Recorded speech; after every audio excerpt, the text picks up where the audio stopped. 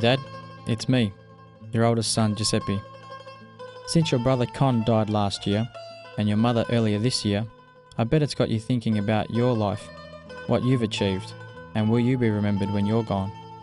Well, let's start at the beginning, shall we? You were born in the small town of Solarino, Sicily, the youngest of 10, born to Giuseppe and Mariana Valenti. Times were tough in Sicily, and eventually your parents decided to join their other children in Australia in late 1964, hoping to make a better life for themselves. It was around this time that you attended Brunswick East Primary School, where a girl in your class told you that you were better looking than Elvis Presley.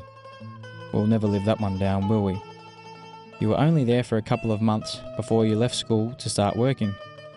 The following year, your father became ill, and with your mother, returned to Sicily, where he later passed away. You were only 14. It must have been hard on you. You started working full-time, picking potatoes in Gippsland, and eventually started concreting with your brother Sam. You moved to West Meadows with your mother, and when you were 18, bought your first car, brand new from the Ford factory in Broadmeadows. You loved that car and loved going out with your mates in it.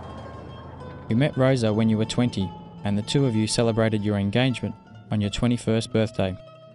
The two of you were married a few months later. You soon went into partnership with your brothers, Paul and Con, and together formed Broadmeadows Paving, where you worked for the next 7 years. In those years, you achieved a lot of things. Built your first home, and Mum gave birth to 3 sons, Giuseppe, Maurice and Anthony. How proud you were to have 3 boys. There was nothing you wouldn't do for us. You wanted the best for your family. In 1981, you bought your own truck and started your own business. Not long after that, you sold your first home and built your second, only a stone's throw away from your old place. Your youngest child, Anne-Marie, was born in 1985. Yes, it was a girl, even though you screamed, "It's a boy!" in the hospital. The 80s was a good decade. You had a new house, a new statesman, a new ute. You were the king of the world. Then, one day, out of the blue, something happened. You got sick, couldn't work, couldn't do quotes, and decided to stop your business. Mum didn't care though. She was right beside you the whole way, for better or for worse, remember? That's what marriage is all about, and that's what she showed us.